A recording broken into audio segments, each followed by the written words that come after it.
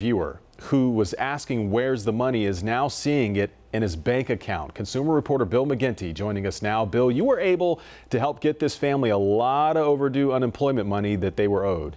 Yeah, Fred, Darryl Wallace emailed me. He said he was getting frustrated after months passing by where he wasn't getting the money that he was owed. So we stepped in to help.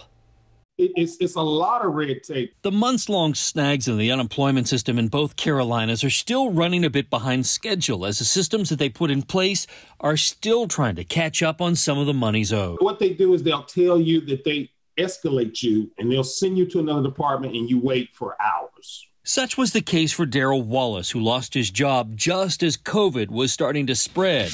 The unemployment benefits started, and then Just hit a snag, and it kept going through this portion of we're escalating you. We are, you're waiting. Things are going to come. Don't worry about it. And, and I try to be patient with it because I knew the system was inundated.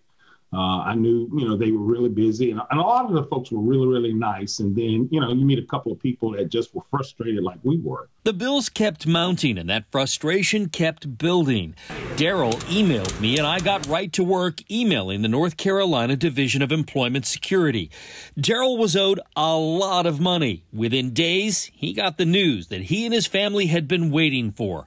A check in the amount of $16,250.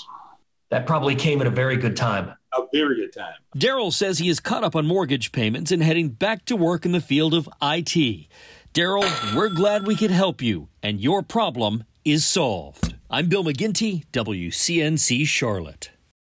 Thank you, Bill. And if you are asking where's the money when it comes to unemployment funds, email us at money@wcnc.com. and we can try to help you out.